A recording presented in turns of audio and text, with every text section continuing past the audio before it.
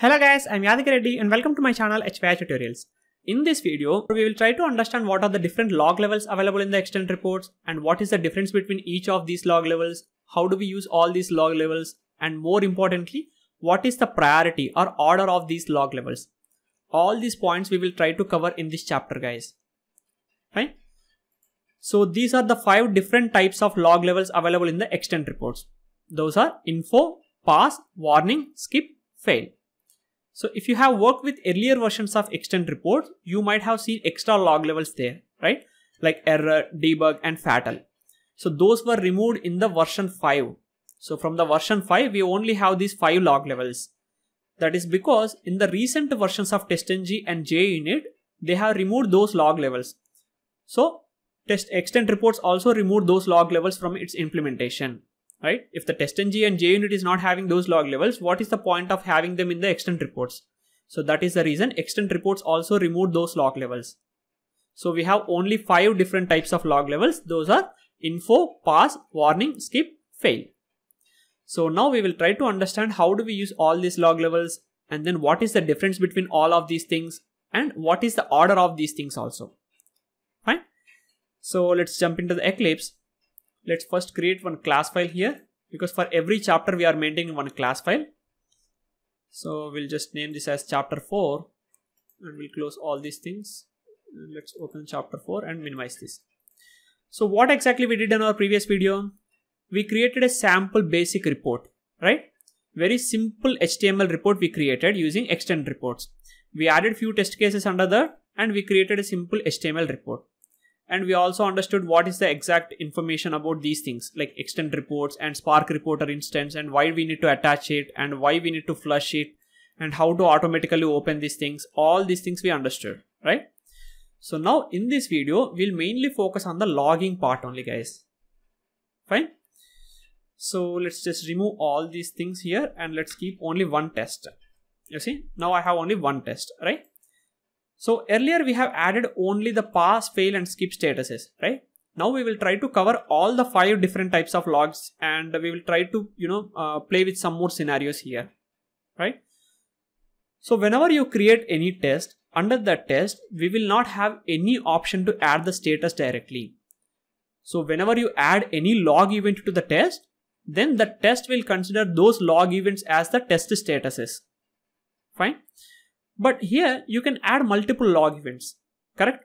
So if the test is taking the status from the log events, how it is taking the log event status? Like we have so many log events here, right? What happens if I add multiple log events? So all those points also we will try to cover. So first we will add few log events here and then we will see, guys, okay? I also told you like we can use the method chaining process, right? So let's remove this and let's use the method chaining process, guys. So in our earlier video, we have already seen how to do this one, right? So in this one, I'll try to use the method chaining process. That means directly on top of this create test method, I can call the log events. Fine. So I'll just mention log and what is the status you want to add. So status dot, first I'll try to call the information related things. So info1, I'll just say nothing much. I'll just mention it as info1. Whenever you are working with method chaining process, don't add the methods in the same line. So every method you keep it in the next line. Fine. The first method can be in the starting line, or even if you want to just do this, that is also fine, guys. Okay. So the method chaining should be represented in this format. Even if you represent in the single line also, it's okay. But readability will not be there, right? Readability is also one of the important factors in the automation, not just automation, in any programming, right? So that is why we have to represent in this manner, right? So after this, I'll try to log something and I'll use the log methods only. Status.info again, and then I will say info2. So here don't get confused, guys. You can use any log events n number of times. That means, for example, I want to add info related logs. I can use it 100 times or 1000 times also. There is no limit, right? There is no limit basically. You can repeat your log level n number of times and you can use all of your log levels also into the test, right? Based upon your requirement, you have to match these things and use them. Fine. So, and similarly, I'll just add one more. Okay. I'll just keep on adding some things like this, and I'll just change the status, guys. So three things I'll make it as info, and then I'll just make it as pass. Okay. And I'll keep one as pass, and here pass, and then I'll add few more things as warning and skip. So all of the log levels I'm trying to add here, guys. Fine. Warning, and the same I'll just repeat for this one also. Warning, warning, and then skip, and here also skip, and then fail, and here also fail.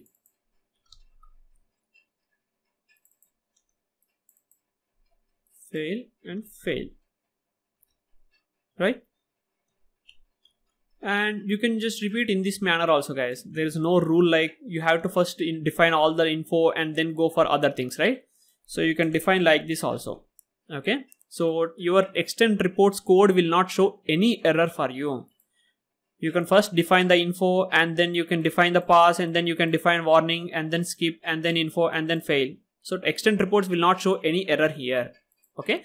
But if you do something like this, we have a problem. I will tell you what is the problem later. Fine. So now let me just execute this. So you can see all the log events are actually added to the test case, right? So we have one test case here, and all these log events are added to the test case. Correct? The info is repeated thrice, and pass is repeated only once, warning is repeated twice, and skip is repeated only once, fail is repeated twice, right? But at the end of the test, you have the status as fail here, right? For your test, the status is fail. But how it is actually taking that status? What is the logic behind that? So some of you might be thinking like, so in these logs, the last log is having the status as fail. So last log status is considered as test status. So some of you might be thinking like that, right? So let me do one thing, guys. So let me just change this to pass.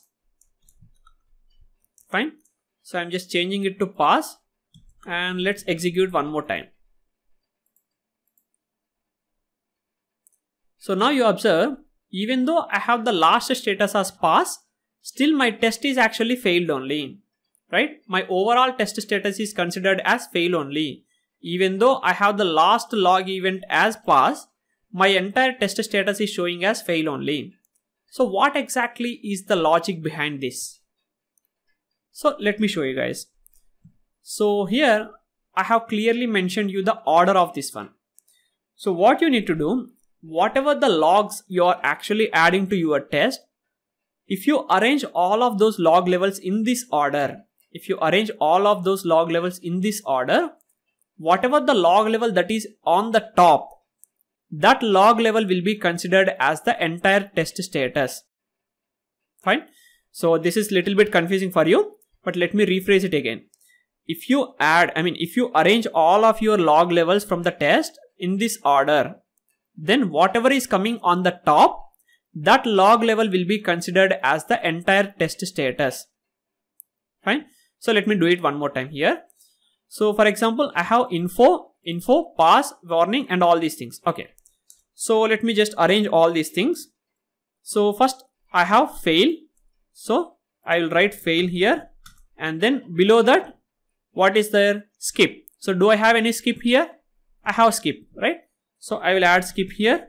And do I have any warning? Yes, I have warning. So warning is there. And then do I have any pass? Yes. So I will add this one. Do I have any fail? Info? Yes, I have info, right? So all these log events status, I'm actually arranging in this order, right? So when you arrange in this order, what is on the top? Fail, right? So fail will be your test status in this scenario. You got my point? Whatever is sitting on the top, that is your overall test status. Okay. So if you remove this fail statement here, what happens? You don't have the fail status here, right? So now you have only this order: skip, warning, pass, info. You don't have fail here, right? So your test status will become skip. Now you see that. I'll execute this and you can see in the result also. Now you see, for your test, the status is skip. Okay. So even if you don't have the skip also here, okay, even if you don't have the skip also, so this is also gone, right? So your topmost thing is warning. So your test status will be warning now. So let me save this and execute. Now you see, your test status is warning. And even if you remove all these warnings also, and you have info and pass only, in that scenario, your topmost thing is pass. That means your entire test will actually pass. Fine. So this order it will actually follow. Now you see, it is pass. So whatever the log events that you have, you need to arrange all those log events in this format. One more thing is missing, that is fail. So if you arrange in this format, then whatever is coming on the top, this will be considered as your test status. You might not be having any log or skip or anything, or maybe you are not having any pass status also, right? You are not having any pass status, consider like this. So in this scenario, what happens? You have info and okay, here also pass I will remove. So in this scenario, what happens? You have info, warning and skip only, right? So that means you have to remove this one and this one also from your list of these things. Info, warning and skip. So skip is having the highest priority, right? So your test status will consider as a skip only. Okay, you see. So your log events will decide you the test status. So that is why don't just input all the log events, guys. Just because they are providing you good color coding and all, don't use all the log events. Use the log events appropriately.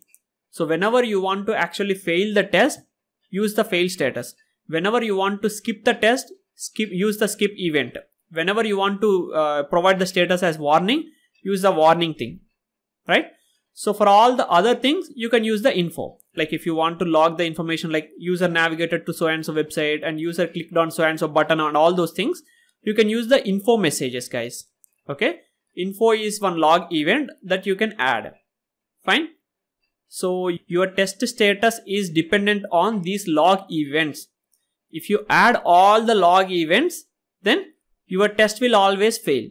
If you add all the log events in any order, your test will always fail. So that is the reason you need to always use only the log events that are actually needed for your test. Fine. Just because it is providing good color coding, don't use all the log events.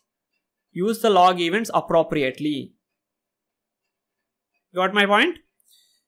So that is about the log events, guys. Now you understood what is the difference between all these log events and how do we use the log events, right? So yeah, there is no much difference, guys. Everything will log you in the same way except the color coding.